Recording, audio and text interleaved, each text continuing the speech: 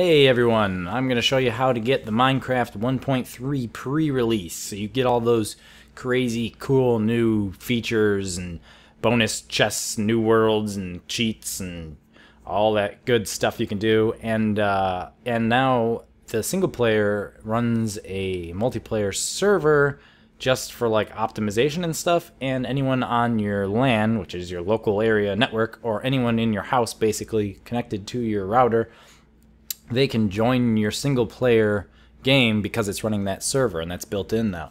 So there's an extra folder we'll have to make, and I'll show you how to do that. So first of all, you need to go to mojang.com, and if you look down here at the pre-release, there's a little link right there. You need to download both of these, the Minecraft server.jar and the Minecraft.jar. Right click on them, click save link as, and make sure it's as an executable jar file. Save that one. And then do the same thing for the server. Hit executable jar file, save. Okay, so now you know you got both of the, oh, was that going kind of slow? Oh, it's taking its time downloading. Okay, so while that's finishing downloading, kind of slow, go to your start menu. This is Windows 7. Do %app data, bring that up. Now here's where your normal Minecraft save files and mods and all that stuff are in .minecraft, and you want to make a backup of this so you don't lose your save files. So let's just rename this Minecraft underscore or dash or nothing really backup.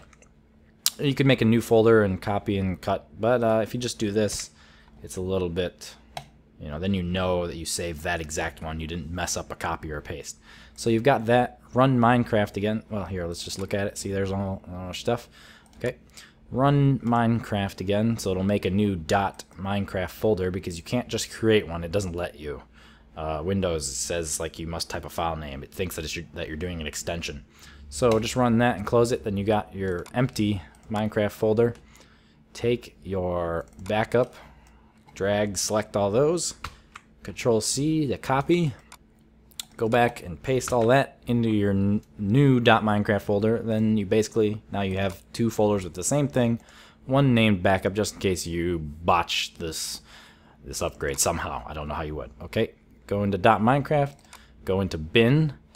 See, mine's a little different looking because I had upgraded before, but that's okay. This is just, you know, older version, newer version. That's just how it does it. So let's go check our downloads. They should be done now. Now mine saved it as a WinRare archive. Oh, that's just, no, it's because it opens. Okay, if yours looks like this, it says it's a WinRare archive, but it is a .jar file. See, it's just that I use WinRare to open it, and so it says that it's WinRare archive, but it's not. It's just, you can open it with WinRare, you know? You get what I'm saying? Okay, so anyways, take that, and you might have yours showing in folder and search options. Mine shows display the full path in the title bar. You could do that. No, that's the full path. That wasn't what I wanted. Anyways, there's a way to show the extensions here somewhere.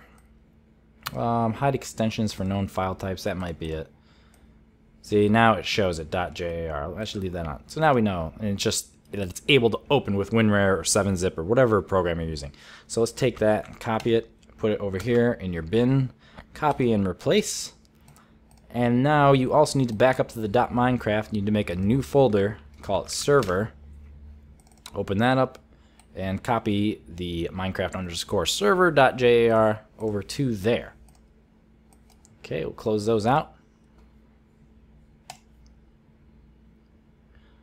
Now we'll run our Minecraft, and we should see now that it says 1.3.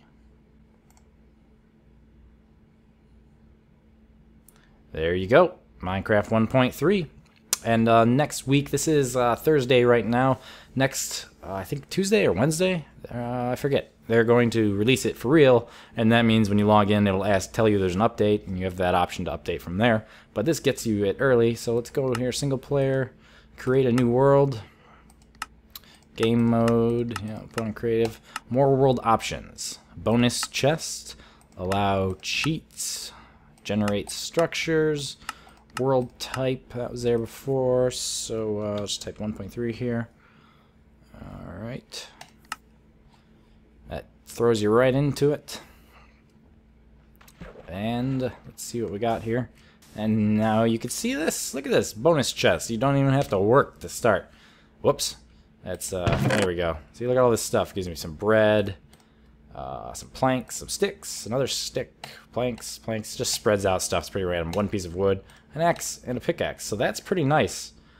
You don't have to like even get to stone before you have a nice pickaxe to start mining.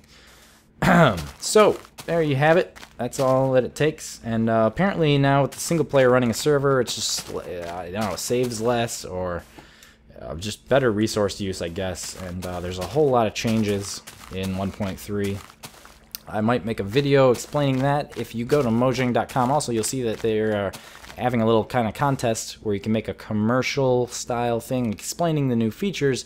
And next Wednesday, I believe, they're going to put 3 of the top videos that they choose on their YouTube channel. So that's pretty cool. I might do that, and you should do the same.